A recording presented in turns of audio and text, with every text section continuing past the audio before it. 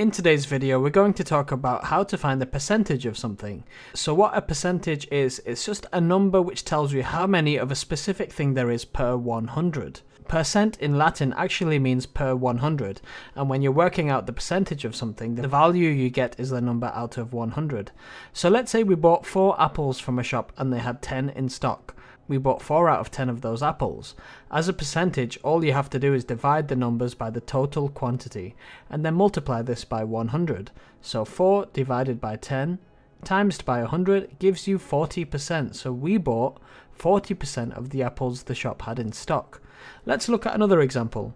There are 150 sweets in a bag, and I take out 32 of them.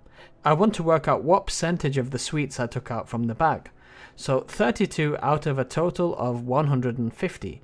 You divide 32 by 150 and then multiply this number by 100. That tells you that I took out 21.3% of the sweets from the bag. Essentially, if there were 100 sweets in the bag, I would have taken out 21.33. Knowing the percentage like the above example just helps to simplify the quantities that you're working with, and it simplifies them to a value out of 100.